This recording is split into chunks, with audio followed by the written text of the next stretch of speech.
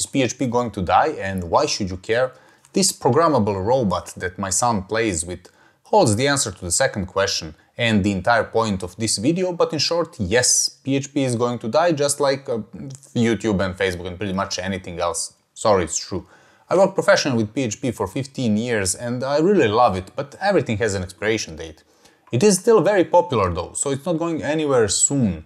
But if we look at the Stack Overflow trends, for example, they show this decrease in popularity. And same is shown on this PIPL index, which tries to represent the popularity of some programming language, and it also shows this decline in PHP popularity. So if I would have to guess, I would say that PHP will not be that very popular language in, say, 10 or 20 years. So there's your answer, but here's your question as well. Why should you care?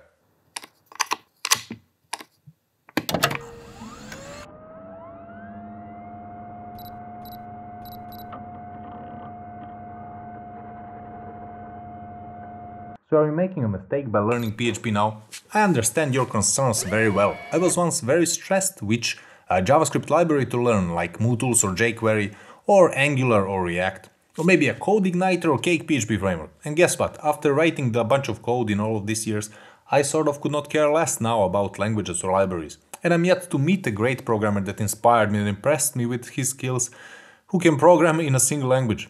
All good programmers are very, very flexible, and at least understand principles in majority of languages out there. And I bet you that in few months they can become fluent in whatever they need to work with to get to the solution. I remember when I was 16 and I worked in a local cafe and we started noticing that the other cafe is actually much more popular than ours. And our boss told us then, a very intelligent guy by the way, he explained that in Formula 1 game there are basically 2 or 3 winners every year, the most popular teams. So why do other teams even bother at all if they are never going to be the first or the most popular? What do they get out of it? Well, besides that it's very, very difficult to get into Formula 1, they learn a lot by just being in the game. Do you know how good engineer you have to be so that you can be in any Formula 1 team? And the same is with programming. It is pretty much a Formula 1 game for all of us. And I will personally never be a leading Formula 1 software engineer, leading the engineering team in Microsoft or Google. Do you think I care? And I'm not saying just learn PHP because whatever, you have to decide, does it make sense for you? Because there is no such answer like learn this and that and your life will be great, your career will skyrocket. The only answer you can find is that it depends. It depends on what you want to work with, where do you want to work at, how much work are you willing to put into it. It also depends on the market.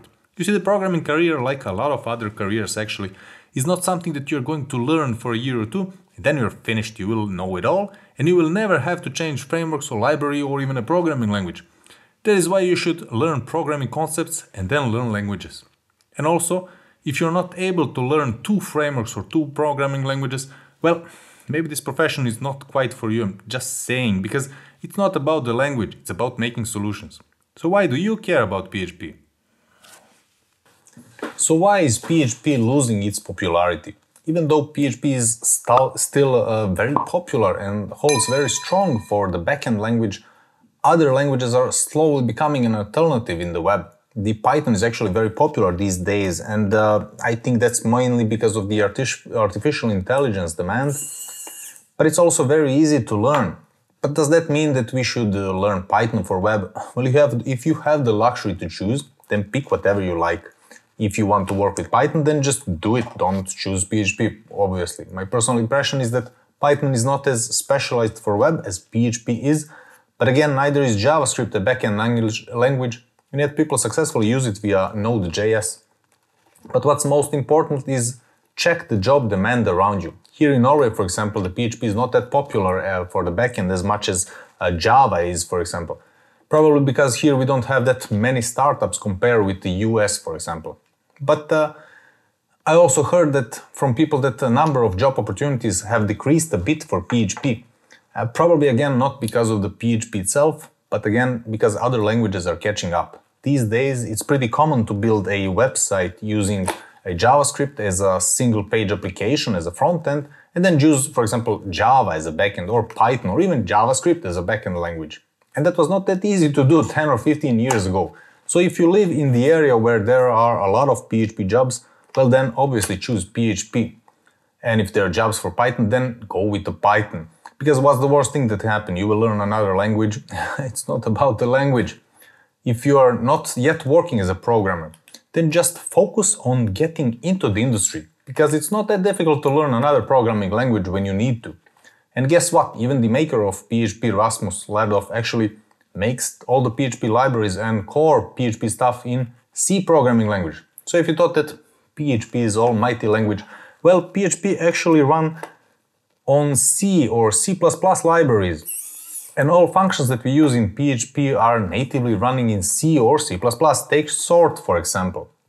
That function is actually written in C language because it's much more efficient than sorting. So even if you're writing your code in PHP, you're actually using the C language. So now you might think that it's better to learn only JavaScript because it can be used on both things. But guess what? TypeScript is used these days pretty much in all serious libraries and is becoming very popular on GitHub, gaining popularity over some other languages. So the same discussion will be held about should I learn pure JavaScript or should I learn TypeScript? In a few years we're going to talk about that. And what are you going to do that? If you want to be a programmer, you should learn programming principles and then learn to use one specific language as a tool to solve some problems that are in front of you. But you're not a tool user, a specialist for using some tool. You're a programmer who uses tools. You're not just a coder, a person who can write a code in PHP or whatever. You're a programmer as well. And what is the difference? Well, you can program your washing machine, for example, without writing a single line of code. This robot that I have here, it can be programmed using these blocks here, and even my 4-year-old boy can do it. He cannot write any code, I assure you, but he knows some programming principles. And this robot here is just like your computer, your server. It has to do what you tell it, because in essence it's just really stupid and dumb machine.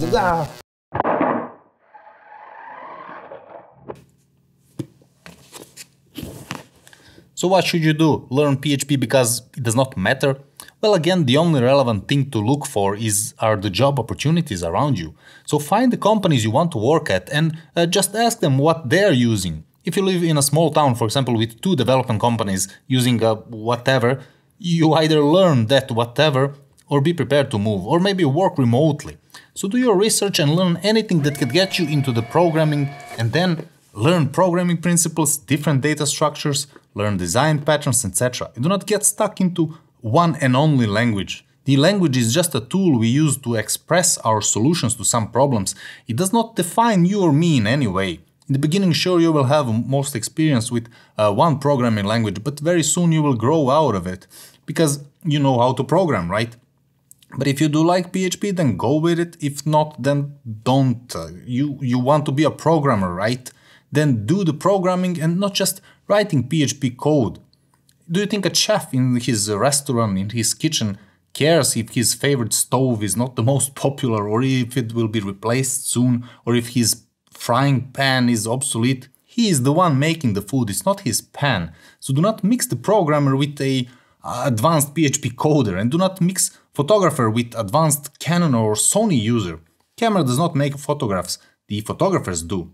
So if your goal is to be the programmer, then you should not care if the tool you're using is going to be there in next 10 years. You just don't. All we care is what that tool can do for us today. You see, we are using our code to express ourselves, to solve some problems, right? So you can think of yourself as a poet or a book writer. You can write a good poem and a good story in pretty much any language. Sure, one language will be dominant, but if you know basics of writing, you only need to learn some language-specific things like syntax or some cultural things. But a good book is a good book in pretty much any language.